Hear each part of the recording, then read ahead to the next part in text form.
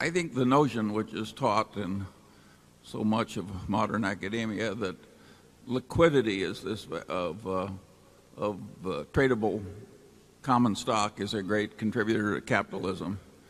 I think that is mostly twaddle. The GNP of the United States grew at very good rates long before we had highly liquid markets for common stock.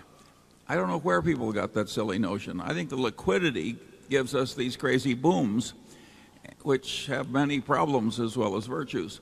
And in England, if you'll remember, after the South Sea bubble, England banned tradable common stocks for decades.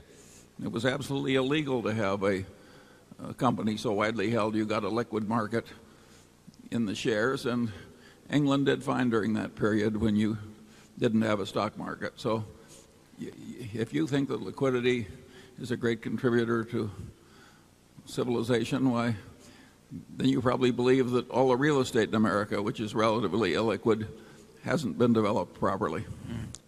Keynes actually commented on the perversions brought about by liquidity. But of course, the truth is that Berkshire trades on average $50 million or so of stock a day. So there's very few people that are going to have any problem with Berkshire, the liquidity in the stock. But we're trying to create more of them.